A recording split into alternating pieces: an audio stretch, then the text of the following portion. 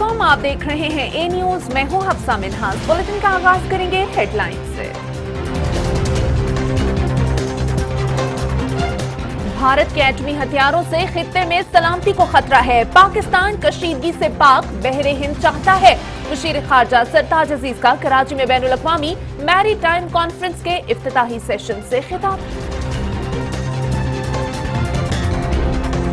Pakistan super league के दूसरे addition में स्पॉट फिक्सिंग के इल्जाम में शर्जील खान और खालिद लतीफ मुअत्तल। मोहम्मद इरफान भी इल्जाम की जद में आने के बाद आज वतन वापस पहुंच रहे हैं। चेयरमैन पीसीबी शहरियार खान का कहना है कि मुअत्तल किए गए दोनों खिलाड़ियों के खिलाफ सबूत मौजूद हैं, बाकी खिलाड़ियों के खिलाफ शवाहिद अभी पूरे नहीं।